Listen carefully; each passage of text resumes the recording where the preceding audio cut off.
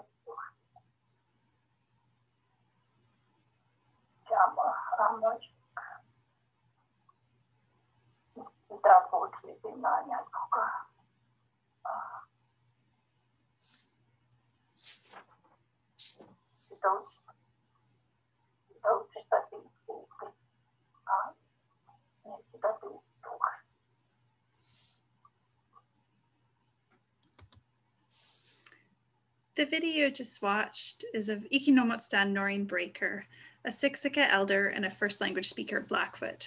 She introduced our talk with a prayer to bring good things to our work and to this conference, and she also explained how our title reflects the conference theme of recognizing relationships. Noreen's a graduate of the University of Calgary, and she has a long history of collaborating with linguists on Blackfoot language projects. In this video, she's joining us from her home territory on the Siksika Nation in Treaty 7 territory in southern Alberta, Canada. And this is Ihpapiiyistsiyo'pi Breaker. He's Noreen's son, and he's a member of the Siksika Horn Society. He's a second language learner of the Blackfoot language, and he too is living and working on the Siksika Nation. This is Leanne Ireland. She's mixed race Anishinaabe, and she's from the Central Ontario area. She's a graduate of Trent University, where she has a degree in Indigenous Studies, and she's been the executive director of the Urban Society for Aboriginal Youth since 2008. Leanne's currently residing in Central Ontario, which is the traditional land of many nations, including the Mississaugas of the Credit, the Anishinaabe, the Chippewa, the Haudenosaunee, and the Wendat peoples. And today, this territory is home to many diverse First Nations, Inuit, and Métis peoples. Finally, I'm Heather Bliss. I was born and raised in Treaty 7 territory in Calgary, Alberta, Canada, and my family's of Scottish and British descent. I'm trained as a linguist, and I've been collaborating on Blackfoot language projects with Noreen, Lee, and others from the Siksika and Kainai nations for nearly 20 years. I'm joining you today from the fishing village of Steveston, which is on the west coast of Canada, on the traditional and unceded territories of the Hunkaminam-speaking Coast Salish peoples. And aloha. We really wish we could be gathering all together in Hawaii, but we're nevertheless very grateful to our hosts there for bringing us together in this digital space. Noreen and I feel very lucky to have attended ICLDC 2 years ago, and we're channeling the energy and the spirit of the ICLDC conference in this work. So I'll start by just giving you an overview of our talk today. So our objective really is to reflect on our collaboration, the four of us, to develop a Blackfoot graphic novel with an augmented reality interface. And the main points we'll make throughout this talk are first that code mixed resources like that which is in our graphic novel, these may be more accessible than monolingual resources for some youth who are reclaiming their Indigenous languages. We feel that by modeling code mixing in published resources like a graphic novel, this can help to destigmatize code mixing, and it can encourage Blackfoot learners to use their language regardless of their proficiency. What we found is that developing code mixed learning resources really required a collaborative approach. And in particular, we want to point out that learners, language learners, play a very valuable role in developing these kinds of resources. So before I talk about the resource itself, I want to talk a little bit about the Urban Society for Aboriginal Youth, or USAY. This is the organization that published our graphic novel. Leanne, as I said, is the executive director of this organization, and Noreen, Lee, and I were contracted by USAY to do this work. So USAY is an Indigenous-led organization working with Indigenous youth ages 12 to 29 in the city of Calgary. And they follow a strengths-based approach in their work. So they have a variety of programming that supports Indigenous youth to achieve their own versions of success. They focus on fun activities that engage technology, art, and culture to build resiliency and support successful transitions to adulthood. And USAY is a disruptor. So they aim to change ongoing, pervasive, and damaging narratives regarding Indigenous people and young people. And they work towards living and evolving forms of reconciliation. Now, with respect to the resource we developed, this is a graphic novel with an augmented reality interface. It's called Finding Victor in English, and then the Blackfoot name for the novel is Apesam, not Victor. So this is the 10th graphic novel published by USAY, and it's part of USAY's larger language learning strategy. The novel is distributed free to educators, community partners, and really anybody who's interested.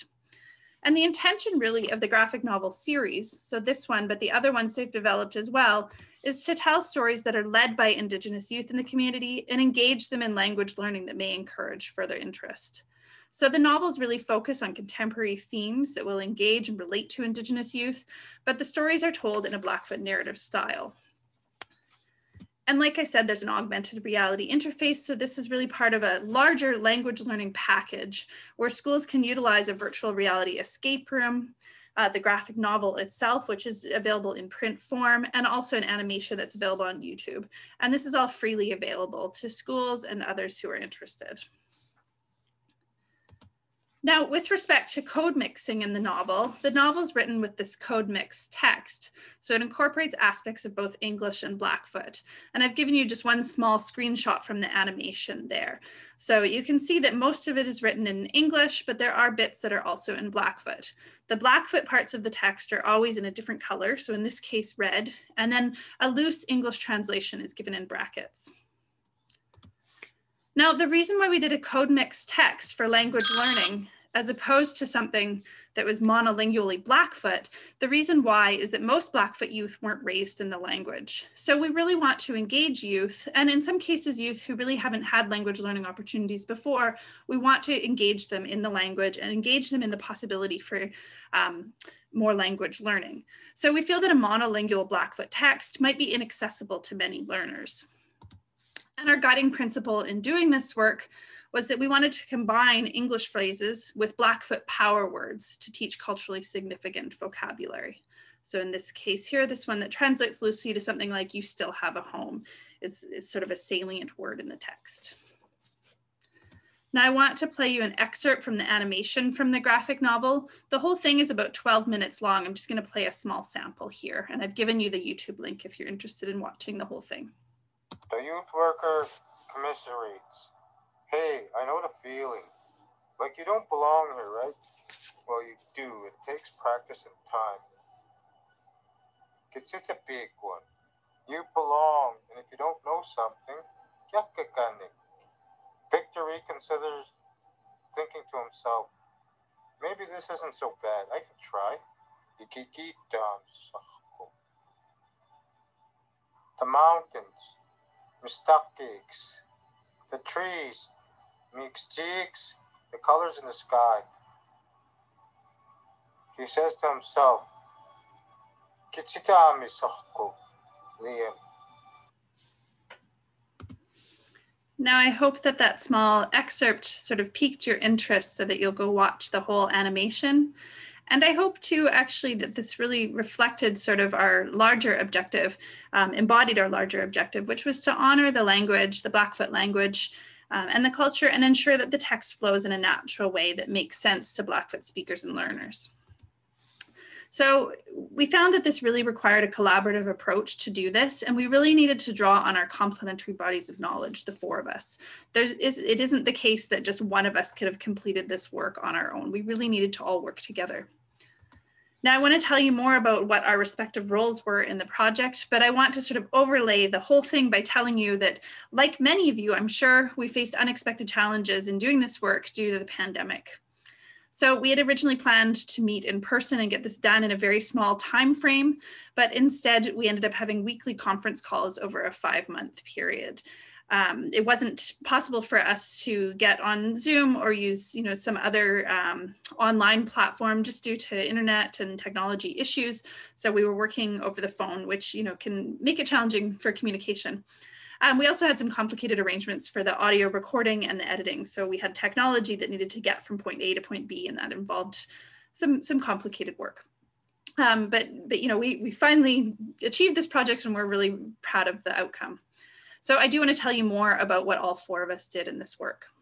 So I'll begin with Leanne. So like I said, Leanne is the executive director of USAY. And so she has, over a decade of experience supporting Blackfoot youth, and in particular using this strengths-based approach that USAY follows. Finding Victor is their 10th graphic novel. And so she has a lot of experience putting this strength-based approach to work in graphic novel development. She also has a lot of experience using technology to engage Indigenous youth in language learning. So Leanne was responsible for project management overall. She also wrote the first draft of the text, all in English, and she oversaw the final production of the graphic novel and the assorted technologies that went along with it. As for Noreen, she's a first language Blackfoot speaker. She has lots of experience in Blackfoot language teaching. She's done a lot of translation work, and she's worked on a number of Blackfoot language documentation projects as well. So all of these skills were very useful in this work. She's a Siksika elder and knowledge keeper, and so she brought to this project her knowledge of how to make things authentic and culturally relevant. So her task overall was to identify the power words in the text. So as we went through the text line by line, she would find places where we could put Blackfoot in, where we would include Blackfoot power words. And she provided guidance on the meaning and the pronunciation of Blackfoot vocabulary. Now, as for Lee, as I said before, he's a second language learner of Blackfoot. So he's working on developing his proficiency. And as part of that, he's a very frequent code mixer, as a lot of learners are.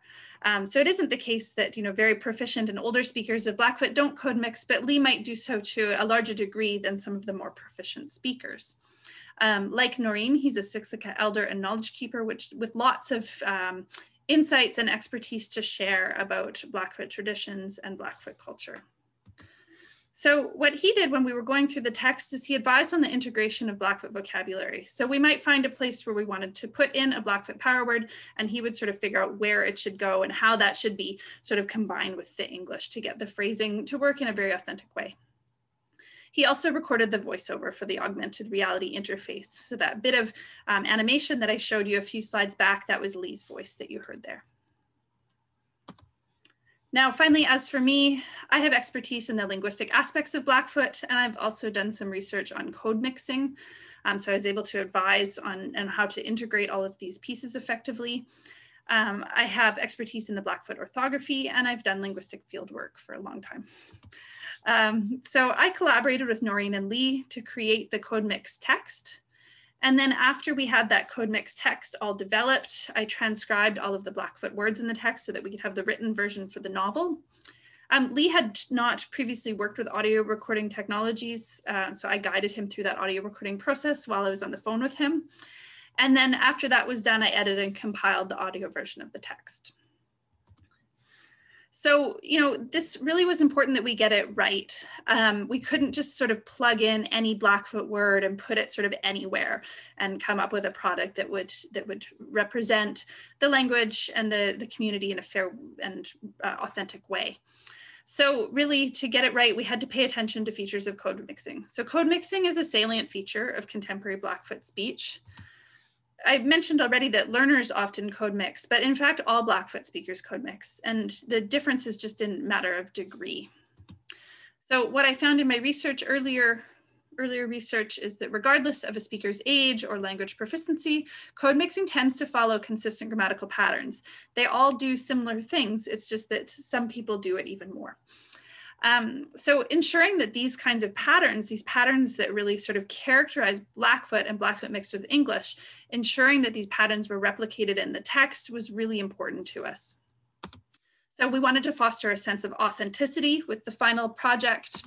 And we of course wanted to honor Blackfoot language and culture. Now we're hoping that our work is really sort of contributing to the destigmatization of code mixing. So we felt that by producing a language learning resource that wasn't entirely monolingual, we can achieve this goal of sort of getting learners to not be so worried perhaps about code mixing when they're learning and using Blackfoot. So the fact is that intergenerational transmission of the Blackfoot language is decreasing, and there's many younger community members who are self-reported semi-speakers or learners. And the fact is that their language abilities are sometimes regarded negatively by elders. Now, I think this largely comes from a position of fear where the elders are worried about language loss. And so they really want the younger generation to get it right. So code mixing, of course, is one of the many strategies that learners employ when they're learning the language and when they're using the language. Like I said, learners are not the only ones who do this, but they tend to do it to a larger degree. They tend to use more English in their speech. And, you know, although everybody does it, under the threat of language loss, code mixing may be perceived as a stigmatized form of expression. It may be seen as, you know, not the pure language. So we're thinking that by producing a resource, a book that you can hold in your hand, all of these assorted technologies, with this code mix text, then it can really contribute to the destigmatization of code mixing. It sort of helps to normalize it and almost give it some, you know, some credence by having these resources out there. The other thing that we think is important in our project is this aspect of honoring learners. So like I said, our project really required different and complementary types of expertise. It isn't the case that one of us could have achieved the goals of this project on our own. We all had to work together. And in particular, what we needed was a proficient speaker. So in this case, it was Noreen. And we needed a learner. So in this case, Lee. And both of their contributions were equally valuable in creating authentic and engaging language learning resources.